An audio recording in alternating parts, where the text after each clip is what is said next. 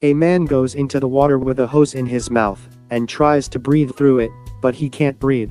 So he immediately comes up to the ground.